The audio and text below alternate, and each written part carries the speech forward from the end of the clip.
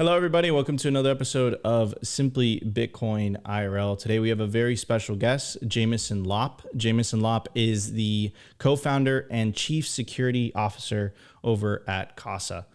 Before we jump into the show, I do want to give a quick shout out to the Bitcoin company that makes this show possible. Of course, I'm talking about Bitcoin Well. Bitcoin Well is the best place to build your automatic self-custody Bitcoin stack. It's a publicly traded company coming out of Canada that recently expanded to all 50 US states. It is self-custody by default, meaning you can't buy Bitcoin on Bitcoin Well unless you're going to take self-custody. So check out bitcoinwell.com today. And no more delay. Let's bring up Jameson up on stage. James, I'm so happy that you're joining us today. I've been trying to get you on the show for a very long time, so I'm very hyped that you agreed, and it's truly an honor. You bet. Is this sufficiently IRL? I feel like I'm still in cyberspace.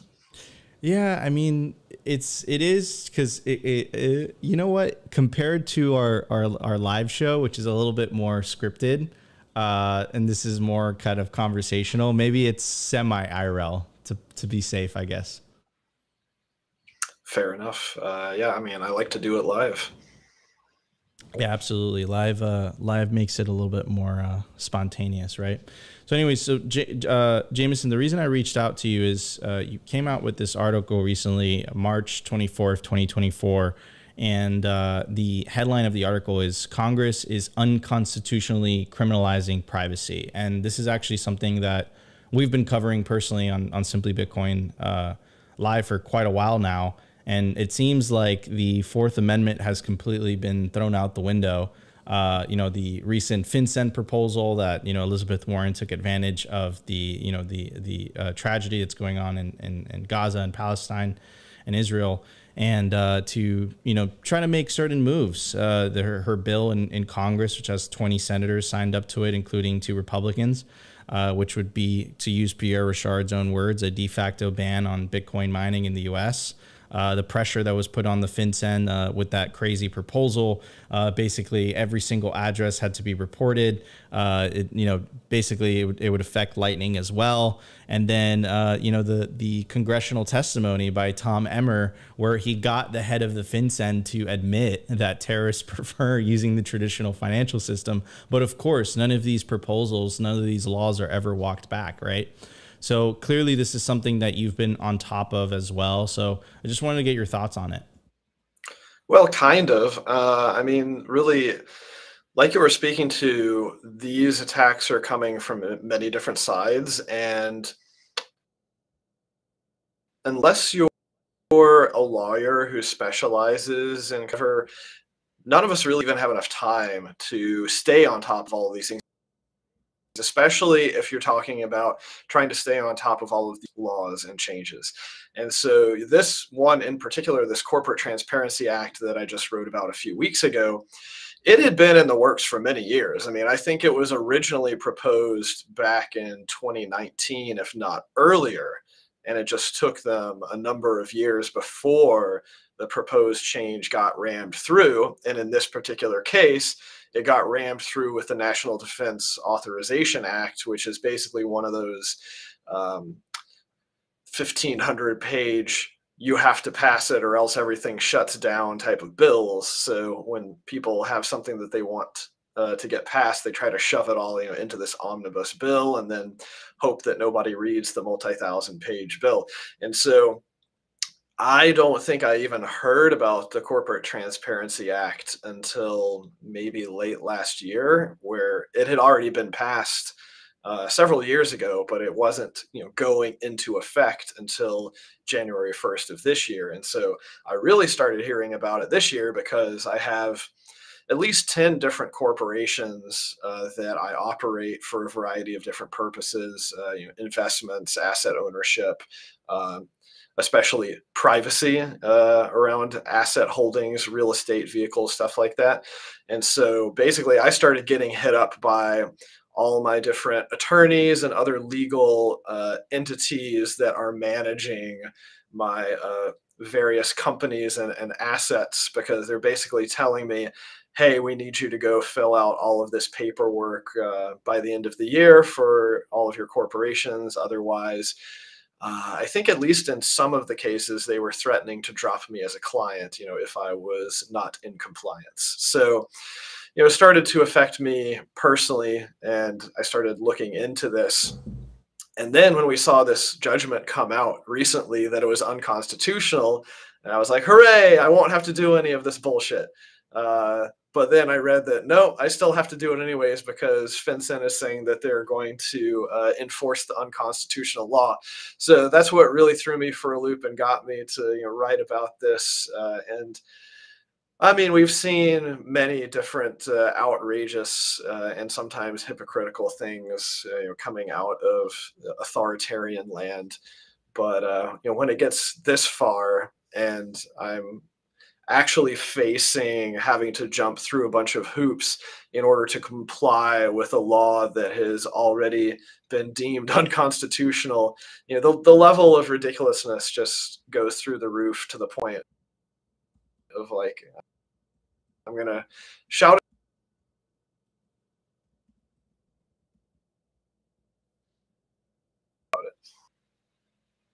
It seems like you cut off there for a sec. So, and I kind of wanted to read some of this, what some of the consequences are of the quote unquote non-compliance.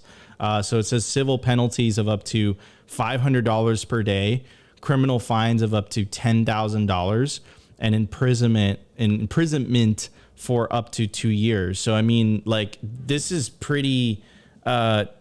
You mentioned it, right? It's unconstitutional. What's the Fourth Amendment, right? No unreasonable search and seizure. I think this is unreasonable to say the least. But if it was already deemed unconstitutional, how do they keep getting away with this anyways?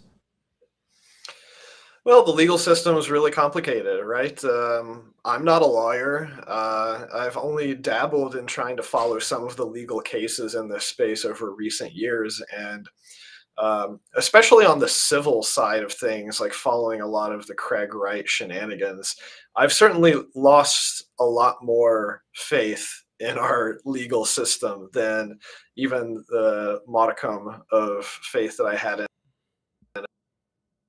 it to start with.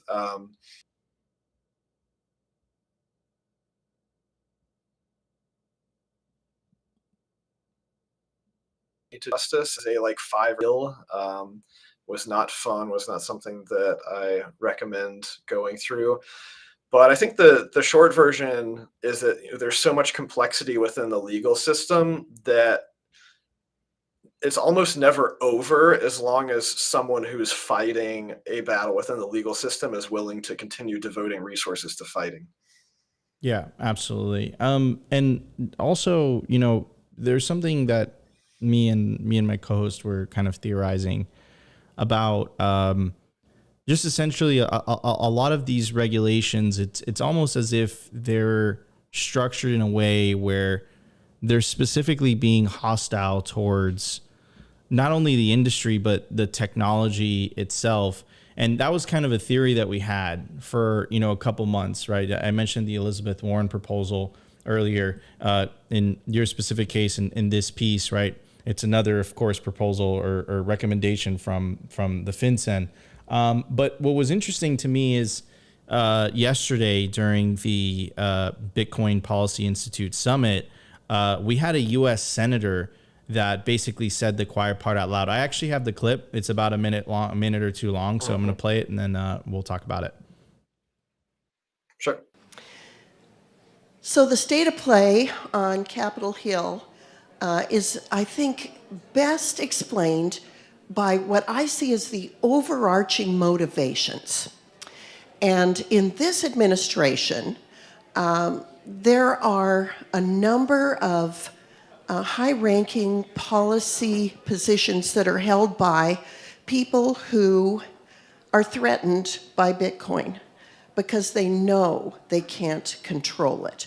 They know it's decentralized. They know its potential. And these are people that are so wedded to the government being in control of the money, how it's spent, how it's used, that they find it threatening that something exists that they can't control.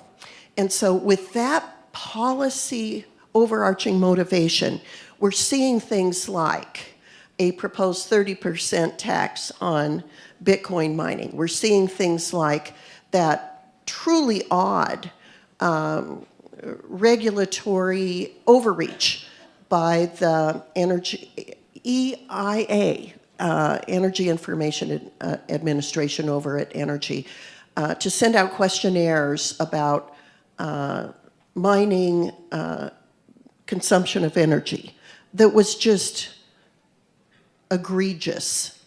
And so these are the policy headwinds that the Bitcoin world is facing right now. And it's really, I think, entirely based on this administration's fear of things they can't control. So, Lopp, what's your take on that? I mean, this is something, at least I'll speak for myself and my co-host Opti. We basically, like, we didn't find a smoking gun, but for me, it just seemed like, how do I put this in a nice way? It just seemed like their intention. I questioned their intentions and their motives. So, you know, someone who has been in the space for quite a long time, I would say is successful in his own right. Lopp, what's your take on this? I mean, it's a senator saying this, so obviously it holds a little bit of weight. What's your take? Yeah, I mean, this is nothing new. Government is, by design, an authoritarian entity, and it seeks to have as much control as possible over everything within its domain. Of course, when we talk about the United States, basically the United States considers the entire world to be its domain, so things get even trickier there. As the United States tries to exert its control and influence in a variety of different ways, regardless of what jurisdiction you're in.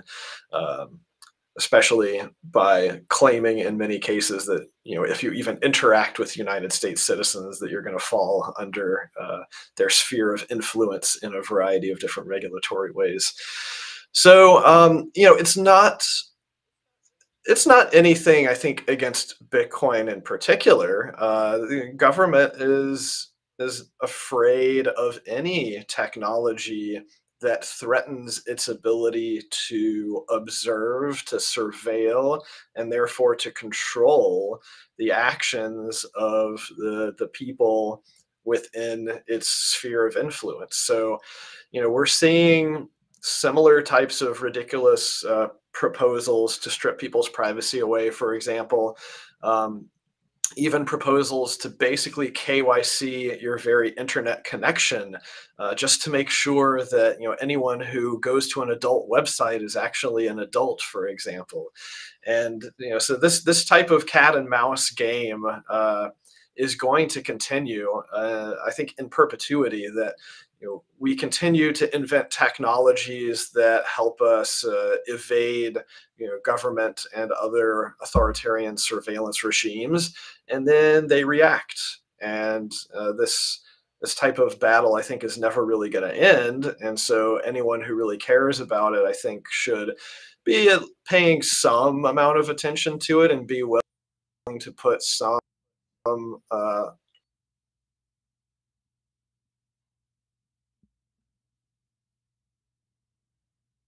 big advocate of things, actually powerful and make it more difficult for the authorities to exert control over you. But here we are, just talking about it in general is one way that we're contributing to this, getting awareness out there.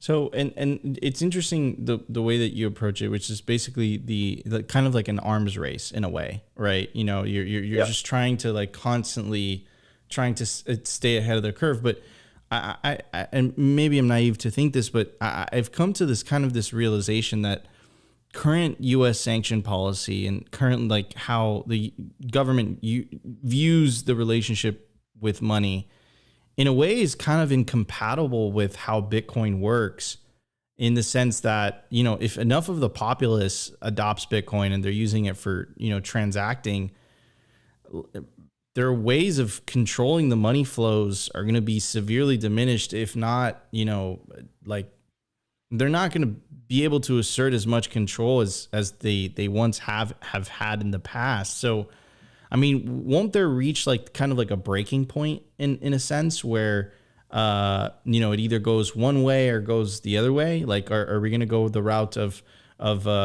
you know, communist China? Or are we going to go the route of what this country was originally founded on, which we've completely gone away from? So is there like an inflection point, so to speak? I mean, I generally like to remain optimistic, but, you know, I'll say, you know, in this particular example, you know, we're talking about a flagrant violation of the Constitution. I do believe that any government, at least historically, regardless of how a government is formed, power tends to consolidate power. And, you know, of course, power corrupts and so on and so forth. But I think what power corrupts really means is that any sort of entity, whether it's a single person or an organization or whatever, that has power over a long enough period of time, they want more power. Like, you never have enough power. And so the incentive is to use your power to create more power, gain more resources, so on and so forth. And so I think that, you know, that is generally the impetus for what causes declines in civilization. And so, you know, America has had a great run, and we did a really good job putting a lot of these laws in place at the inception of America. And those laws have staved off the decline and the rise of various authoritarian regimes within the government. But, you know, it's been several centuries, right? It's only going to last for so long, I think, before there will be some sort of inflection point, breaking point, whatever. And hopefully it can be peaceful rather than violent. But this is one of the questions that I've been grappling with for a while, which is that it seems like we are the frogs in the proverbial simmering pot that's, you know, close to boiling. And, you know, every time one of these egregious new laws comes out, I ask myself, you know, at what point will people say,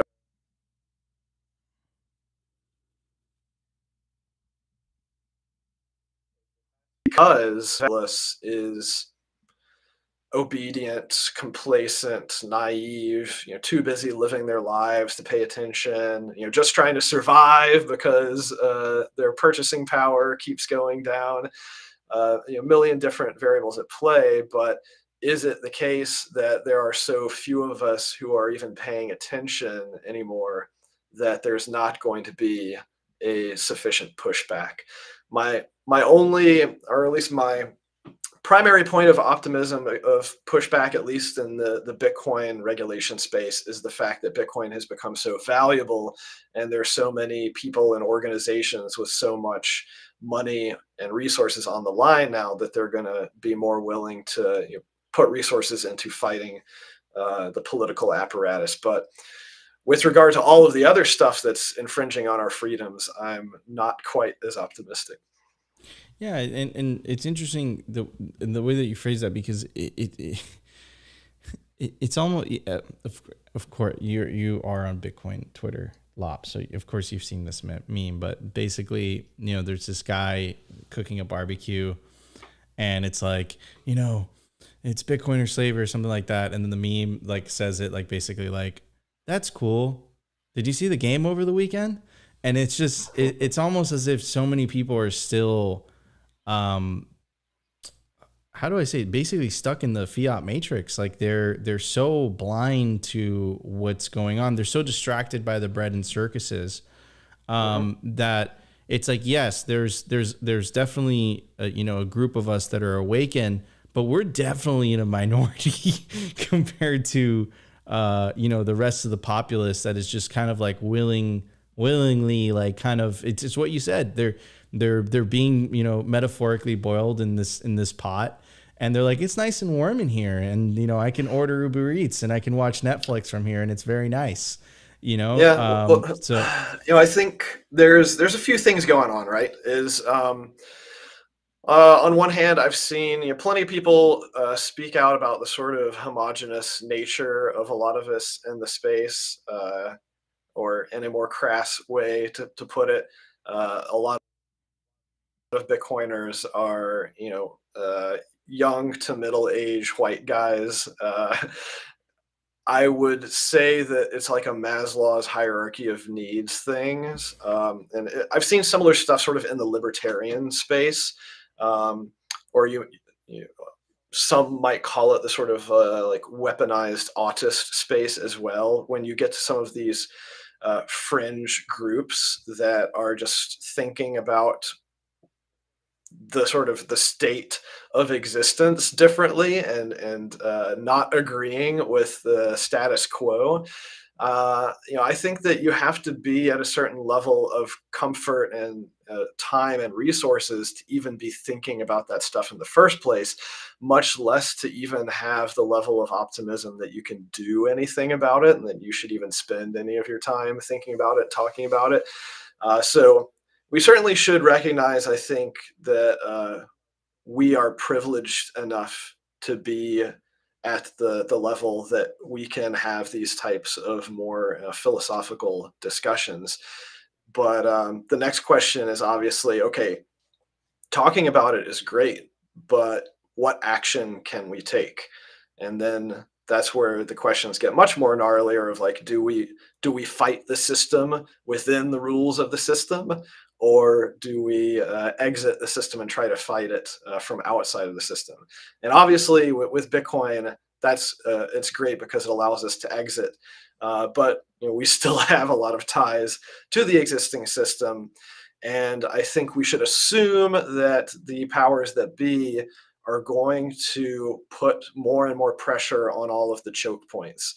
What are all the choke points? I mean, it's basically all the custodians, all of the bridges from traditional finance. And one of my bigger worries lately is the fact that like over 80% of the Bitcoin and all of the ETFs is held at Coinbase. That's a single point of failure. It's not great to think about the sort of extreme edge cases, attacks, things that could happen if far too much of the Bitcoin supply gets into the hands of far too few people. But I guess we'll cross that bridge when we get to it. Unfortunately, the incentives and the way that the system is set up tends to push things towards centralization. Yeah. 100%. By the way, there's about 450 of you guys watching live. So if you guys are enjoying the show so far, make sure to smash that like button. So Lopp, you mentioned the kind of the centralization of the custody of the Bitcoin ETFs, right? All the Bitcoin that's being custodied with Coinbase. I also heard a rumor that Brian Armstrong keeps it in his nightstand on a cold card. And that's where all the Bitcoin's at. But maybe it's just a rumor. No, but seriously, I think though, like what I'm seeing, and one of the things that I've run into, being in Bitcoin for my 8th year, is specifically for the older generation, is the difficulty of self-custody. It's something that you guys do incredibly. I recommend CASA all the time. That you guys make the multi-sig aspect of it easy to use, where if you were to set it up yourself, it becomes incredibly kind of complicated in a way, right? You guys have the 2 of 3 that you offer. You guys have the 3 of 5. And not only with the haptic feedback when you sign it, it makes a little nice noise when you do the key check and all that stuff. So I guess what I'm trying to say is that you create a pleasant experience to take self custody, specifically for the older generation. Now, my question to you is, do you see a world where people are taking self custody? Because it almost seems like if they had a choice between the convenience aspect of it, it's like, yeah, I got Bitcoin. I have the BlackRock ETF. This is great, right? And then as Bitcoiners are like fighting this uphill battle, whereas in specifically in my family, I'm like the Uncle Jim. Like everyone has their Bitcoin in cold storage, but they don't know how to access it. They have to call me every time. So, is that a solvable problem? Is that something that, is that something that perhaps us Bitcoiners we haven't come to terms with the fact that human nature is human nature, and people are just going to sometimes just like convenience is convenience, right? Yeah. This is one of the difficult things when it comes to having discussions, especially around CASA and our design decisions and trade-offs. And a lot of the more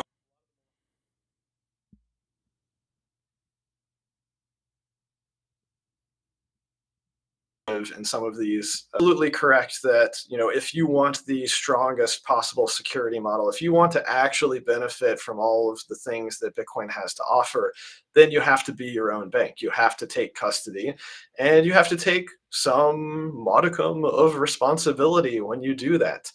And this is certainly the biggest thing that we're fighting against. And as you noted, CASA has a lot of really cute little design quirks and aspects and things that are meant to help engage the person and make the app as easy as possible. And that's by design. Like we are not designed like a lot of other wallets out there. We try to keep it as simple as possible.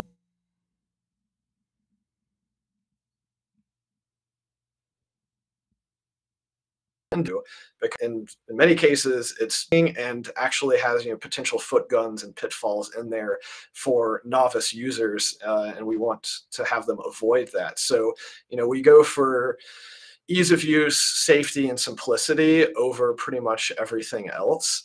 And in a perfect world, I would love for everyone to be doing self custody, doing it on their own themselves without having to get help from anybody. But once again, I think it comes back to the sort of issue of time and resources, and what are people willing to spend their time learning and doing. So we basically try to bring down the amount of effort that is required to get yourself into a self-custody setup, and we kind of put in guardrails to make it hard for people to shoot themselves in the foot. It's always going to be possible to shoot yourself in the foot if you have custody of your keys, but we just try to make it so that you basically have to shoot yourself multiple times before you enter into a catastrophic loss. But this is, I would say, our greatest enemy. From time to time, I'm sure you've seen on Bitcoin Twitter that will be beefs and stuff between various hardware and software companies and self-custody and stuff, and it's always interesting to see the sort of different perspectives there. But I should be very clear that our competitors, our enemies, are not other self-custody companies. It's the custodians. The self-custody companies should really be directing all of their fire at the custodians. And how do you do that? Well, unfortunately, we're competing against convenience. And convenience, and this is one of my more, I guess, black pill perspectives on this, is that over the past decade, it seems to me that humans tend to prefer and prioritize convenience over everything else. Obviously, there's some edge cases, and I am, an edge case. I don't fall into this. A lot of the people watching don't fall into this. But by and large, humans tend to take the path of least resistance to meet whatever their objective is. And so if the vast majority of people, coming into Bitcoin are mainly looking at it as an investment, then they're going to say, what's the easiest, fastest, quickest way for me to have financial exposure to Bitcoin as an investment? And they're probably not going to go deeper into the rabbit hole and think about security models and hedging against 6102 attacks and all the other things that us super paranoid Bitcoin folks have been talking about. So that's why it's, I think, tantamount for any sort of self-custody service, manufacturer, provider, whatever, to put an extremely high amount of effort into their design and their user experience to make it as dead simple as possible. Because otherwise, what you end up with is a story that I've heard quite frequently is, even amongst a lot of people who get to the stage where they buy a hardware device, in many cases, that hardware device just sits in their drawer unopened, and they don't actually take it out, set it up, and much less move any funds to it, because it feels like too much work, too much friction, and it's too scary, to take on that responsibility for a lot of people. Yeah, yeah, and that's something that I've unfortunately because we all come from it from. And I'm sure, Jameson, you fall into this category, right? Where you come to it from like the utopian vision. It's like, oh, we have the tools now, right? We have self-custody. And then it slowly starts to hit you, right? When, you meet with your family or Thanksgiving, and then, you're the Bitcoin IT. I'm not just saying in my case, it's like, I'm the Bitcoin IT guy. And then, it's just like, okay, how are you doing, sister? She's like, I have the ledger, but I forgot the password. And I'm like, okay, no problem. Do you have the words? She's like, what do you mean, what words?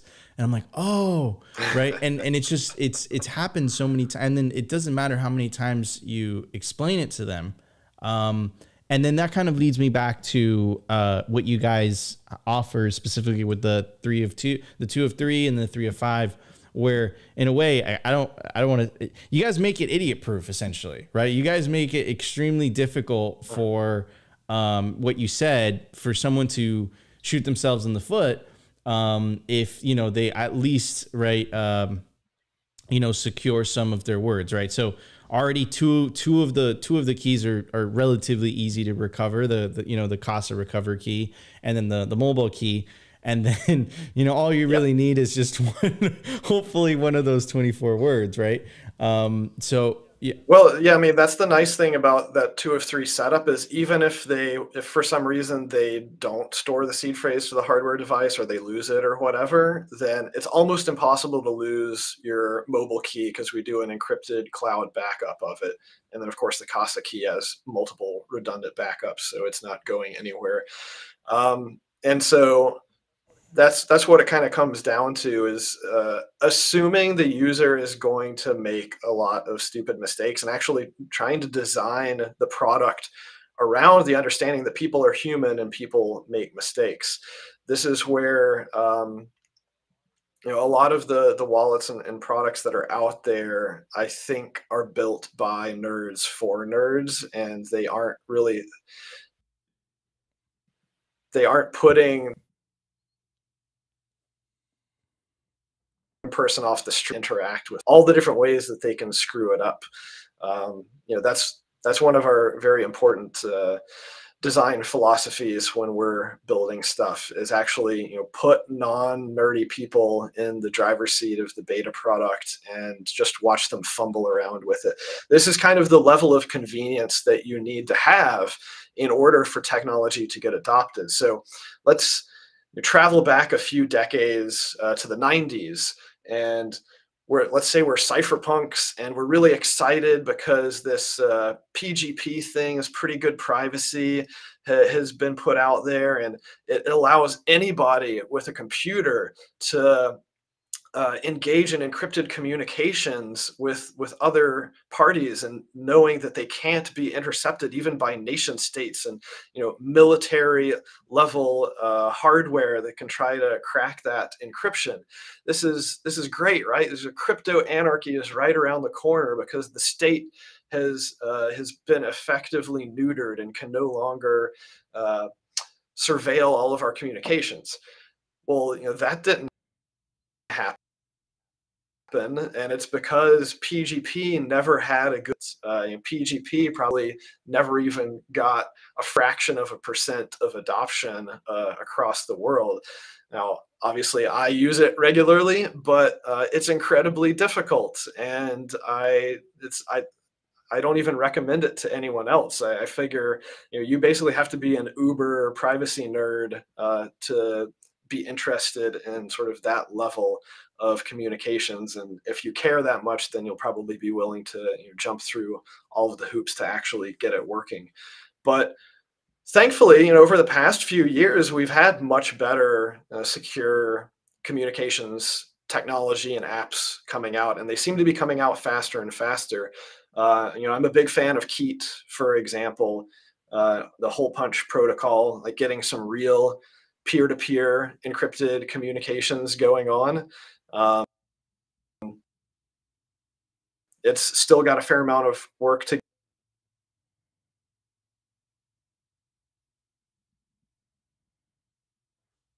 see that, and with the usability of any regular chat app. If you can use Telegram, you can use Keat.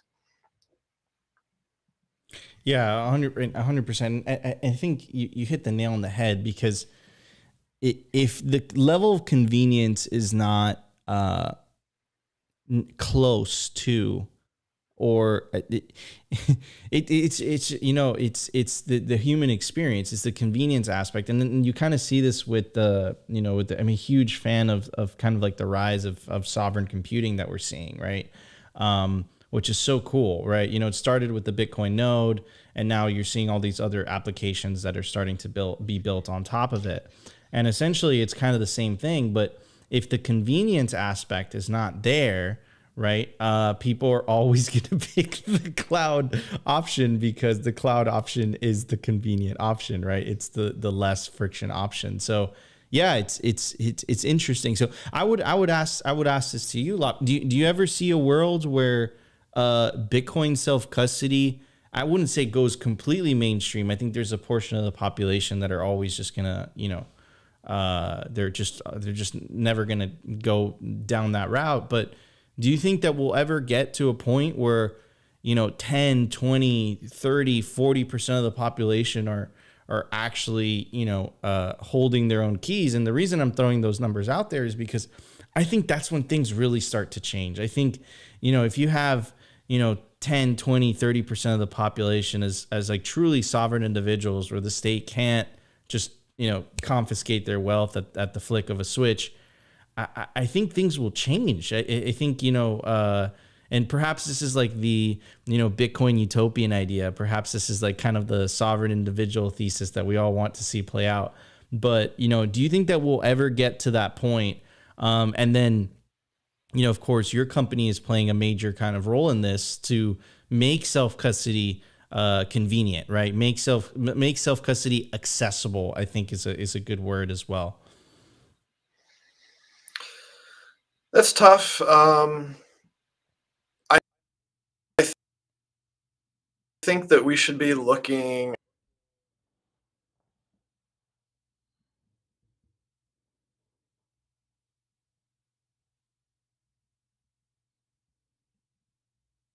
of better incentive technology.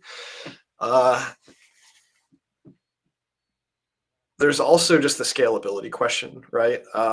So it seems to me like a more likely scenario, both from a technical scaling perspective and from a sort of user responsibility perspective, is that something like the Fediment model seems to me like it's a more feasible path forward, where the vast majority of people aren't directly only controlling their keys, but they are outsourcing it to a sort of semi-trusted group of other people. That is an improvement upon having just a single point of failure bank that can basically rug pull you and do everything.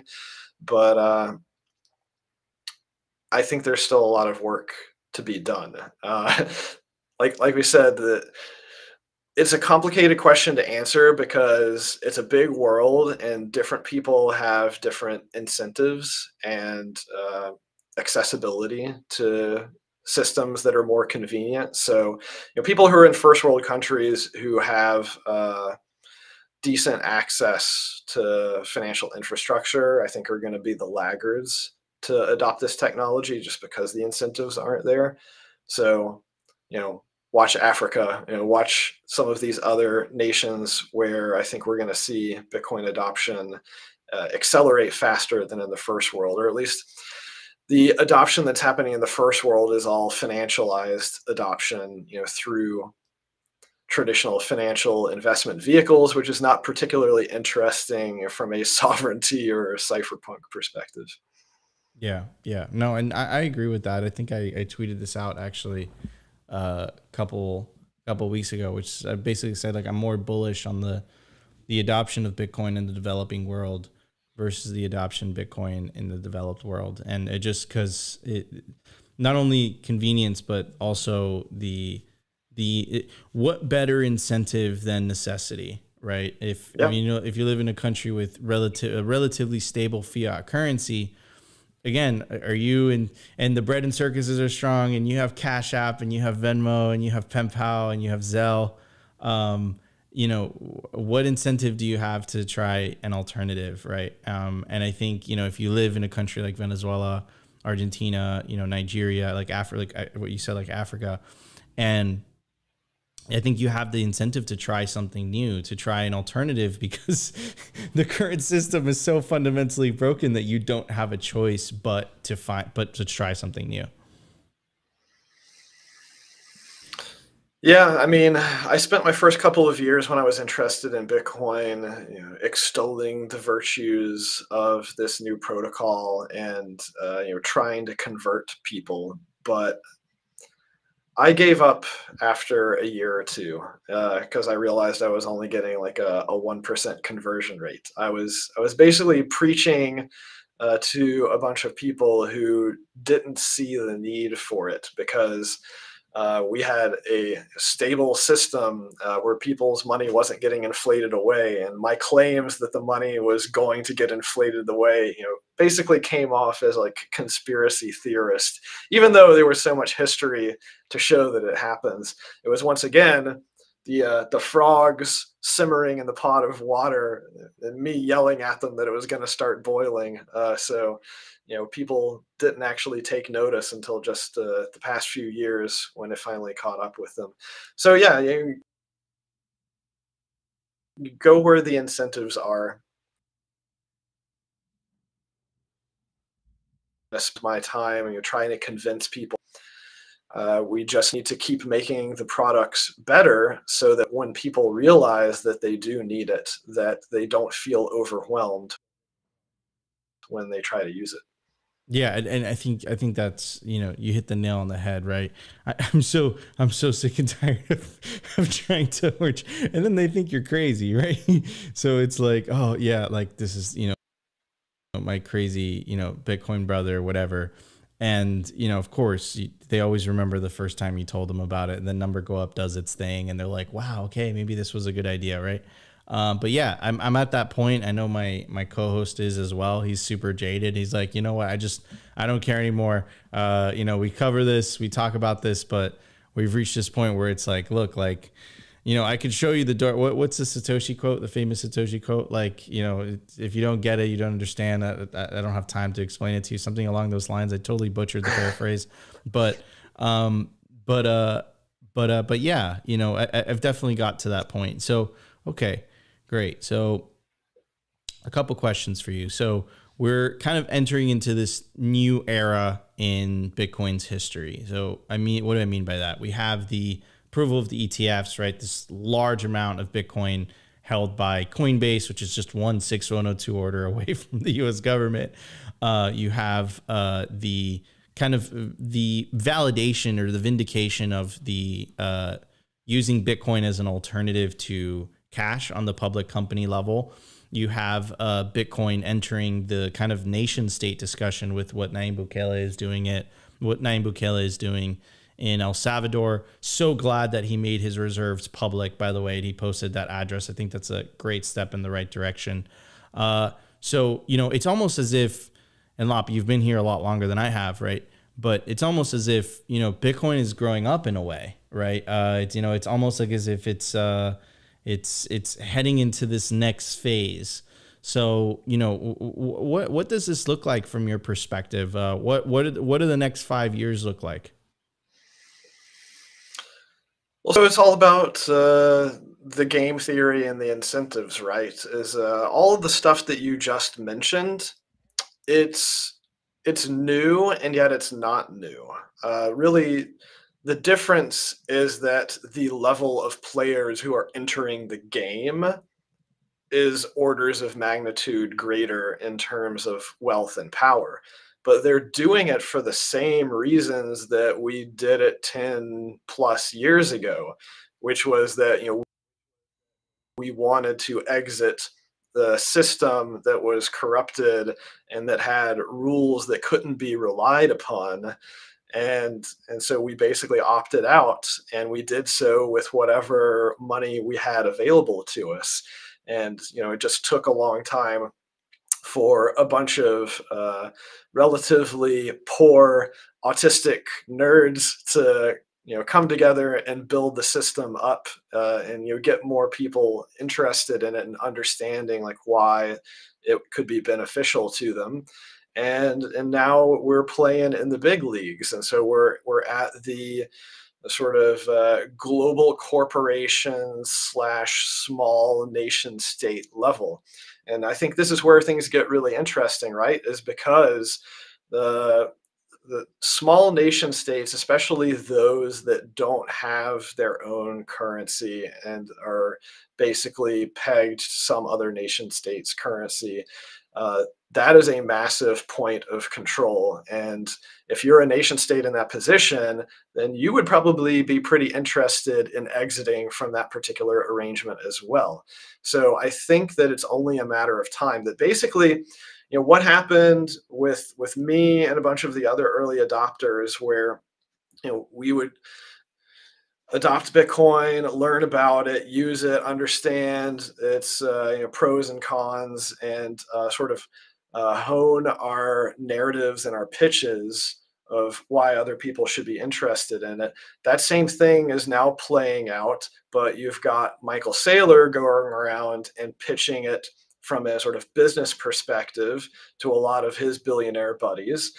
You've got Bukele going around, you know, pitching it to other leaders of nation states that are in similar precarious positions, and basically saying, look, we don't have to play by the rules of the Bank of International Settlements. We don't have to play by the rules of the Federal Reserve. We have other options now, so let's explore those options.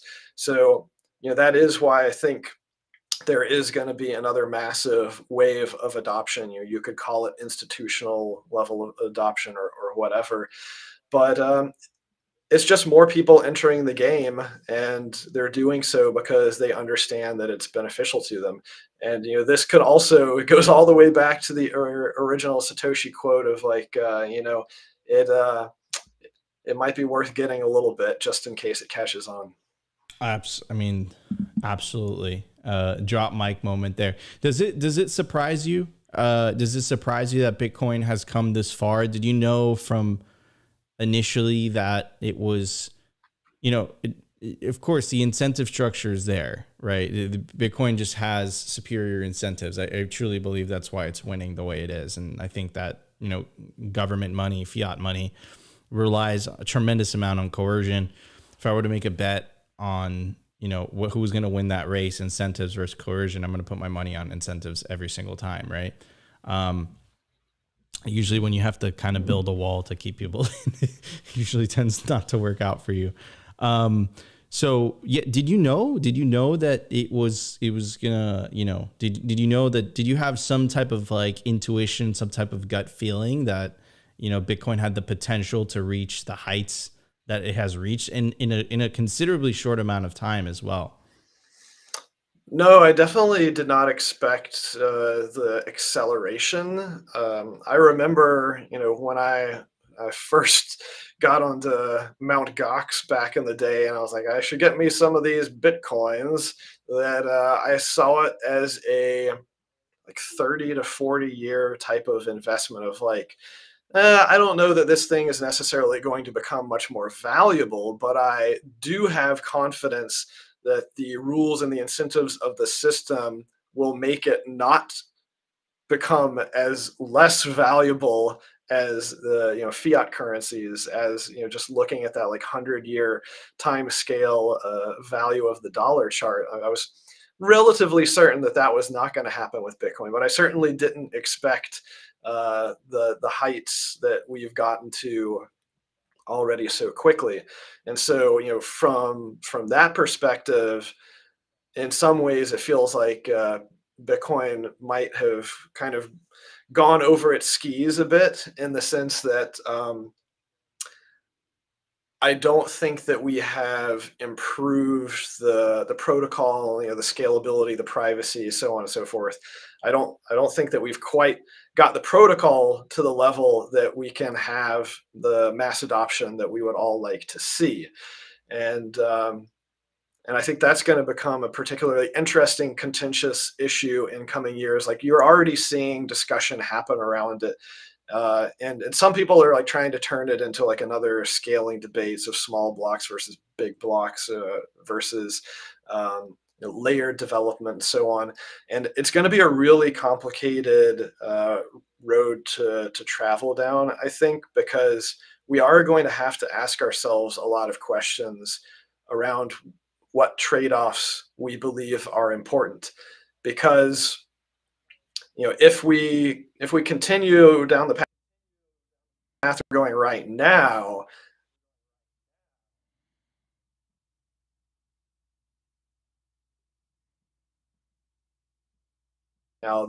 their take here on the technological progression scale.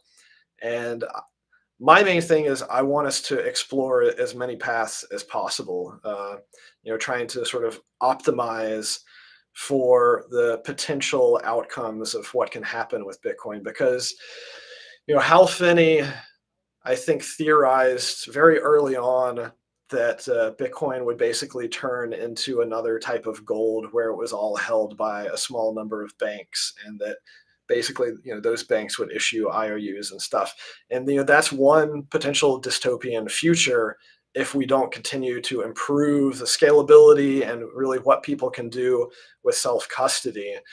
But I think we're also going to see a lot of hybrid and new types of models, especially on second layer networks, where it might be a lot more difficult to reason about what is your level of sovereignty on these networks. That's kind of where we are right now, I think, with a lot of debate happening around like what is a real layer 2 network, or what should be considered safe enough to store your funds on a layer 2, or is there any layer 2 that's safe enough for a long-term store of value?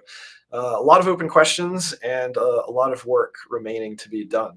Yeah, 100%, and I agree. And and again, I'm gonna use this word. I'm approaching it from a convenience standpoint. The not the self custody aspect, but from the my Lightning wallet, right? And I remember I don't want to say it was a rug pull, but just Wallet of Satoshi deciding that they're gonna leave the U.S. and I had a couple $100 on Wallet of Satoshi, and I was using that as like my daily driver for Lightning. Custodial wallet, right? There's an element of trust there. Then they rug pulled in the US. I'm like, oh, I called a good friend of mine, Ben Perrin. I'm like, hey man, like, what do I use? What? He's like, you have to use Phoenix, but however, you have to send a large amount first. You can't just send a small transaction. I used Mun Wallet for a while. Had a terrible had a terrible experience in a certain situation with Moon or Mun. I don't know how to pronounce it. And then I finally kind of ended up with using the Primal and then the Get Albi, and then you connect the Get Albi wallet with the Blue wallet, and then that kind of creates a good experience. Then Strike. Yeah, but almost nobody's going to do that. Yeah, no one's going to do that. And it's like highly complicated, right? Like it's not an easy, like kind of step. So, and then of course, like I think it's like it's self-custodial. I think they make you write down 12 words, but you don't really know what's going on in the back end. So I guess what I'm trying to say is that, like, you know, the current state of Lightning, the current state of second layer solutions after Wall of Satoshi left the US is not in a good place right now. Like it is not in a good place. I think Strike, you can make the argument that they have a, you know, relatively good Lightning experience, but it's like, okay, so now my Lightning wallet is an on-ramp. Like that's pretty crazy.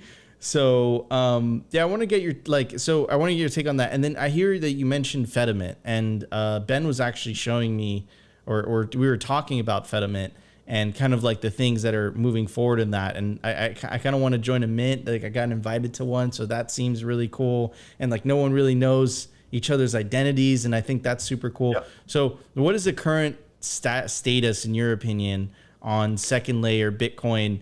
Do you see a hope for this kind of getting to a point where it's convenient and accessible enough for people to just, you know, kind of download it and access it? There's some regulatory hurdles like we saw with Wallet of Satoshi, but do you ever see it getting to that point? It's certainly possible. So I am somewhat optimistic because it seems like there has been an acceleration in development of second layer Bitcoin networks, though I think a lot of these are also somewhat questionable in nature of, you know, how permissionless they're going to be. More along the lines of like the potential impact of better second layer networks is that there seems to have been renewed interest and discussion in making some, you know, opcode changes to the Bitcoin base protocol, which could potentially greatly accelerate the deployment of some of these second layer networks.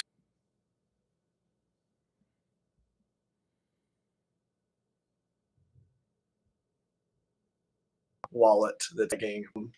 I think I also wrote up about a year ago. I did a blog post about Spider Chain, which is another. Think of it as like a different type of game theory and pegging mechanism to create second layer networks. I don't think that they've actually launched on mainnet yet. I think they might have a test net, but mostly going back to, you know, what I said earlier, from a development perspective, I just want to see more experimentation. Like that's the only way that we're going to continue to try to optimize amongst the many, many different potential paths that this ecosystem can take for those paths. And we have to look around and then debate the merits and the trade-offs of the different technologies that we could deploy off of Bitcoin, and try to understand, you know, how does this help the network? How might it weaken the network? You know, what are we actually introducing? And you know, what's it worth to us? Like, trade off in terms of, you know, being able to get hopefully more adoption, hopefully more self-sovereign adoption of, you know, people actually interacting with these protocols directly rather than through a third party. So, you know, Lightning is a very interesting thing that you can easily spend hours talking about the merits of. And, you know, I think one of the issues that has come up with Lightning is just due to its complexity, that once again, people seeking convenience and wanting to get a lot of that complexity abstracted away, it leads them once again to centralized custodial solutions. I and I have spoken about Lightning at length, including from the sort of node operation perspective, because, Casa, we actually had one of the first plug and play Lightning nodes back in like 2019 or so. I had one. And we discontinued it because it was quite honestly, it was a great way to lose money as a business. Like it was such a high support load, basically for helping people manage their own networked hardware within their home environments. Within a network that we had no insight into, and then all of the different things that can go wrong, lots and lots of points of failure within that entire hardware and software stack. So I can understand why so many people used Wallet of Satoshi, because you didn't have to deal with channel management and liquidity and all of these other things that I was saying from the very beginning. Like if people even need to know what a Lightning channel is, it's never going to be a mainstream thing. So one way or another, that type of complexity has to get abstracted away. 100%. 100%. Jameson, I do want to be respectful of your time, and it seems like we are getting to the top of the hour. So I want to give you this opportunity to our audience. There's about 805 people watching live right now at the moment. If you have any last words for our audience, in regards to our conversation, in regards to the future of Bitcoin, in regards to Casa, what would those last words be? Well, I focus on education. I think that's probably the best that we can hope for. You don't need to be an evangelist, but I think that you should at least be able to explain some of the concepts of these systems fairly simply, and do so in such a way that you know your audience. If you're talking to someone who is not particularly nerdy and you're talking about all the cool technical aspects of Bitcoin, then you're just going to lose them. There are probably at least a dozen different ways that people might be interested in Bitcoin. And I think one of the sort of superpowers of a Bitcoin evangelist, if you want to call them that, is the ability to ask a few questions, understand what that person's life is like and what they care about, what might trigger them.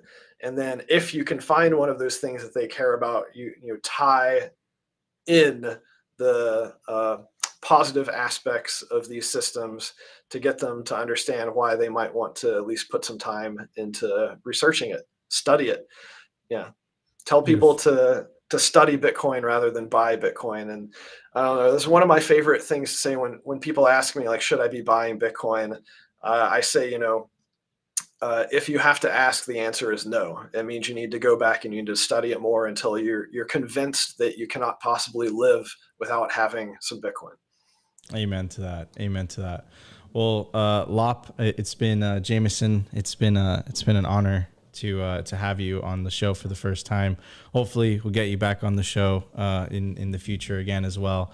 Guys, you could follow Lopp at Lopp on X, and go check out lopp.net. I've used so many resources on your website that I've used in the past. My personal favorite are the stress tests of the seed plates and stuff like that. That was really cool how you did that. So anyways, Jameson, thank you so much for joining us on the show today. Thanks for having me. Appreciate it. All right, guys, that was our show. If you enjoyed the show and you know what to do, smash the like button, consider subscribing, and we will see you tomorrow for a brand new episode of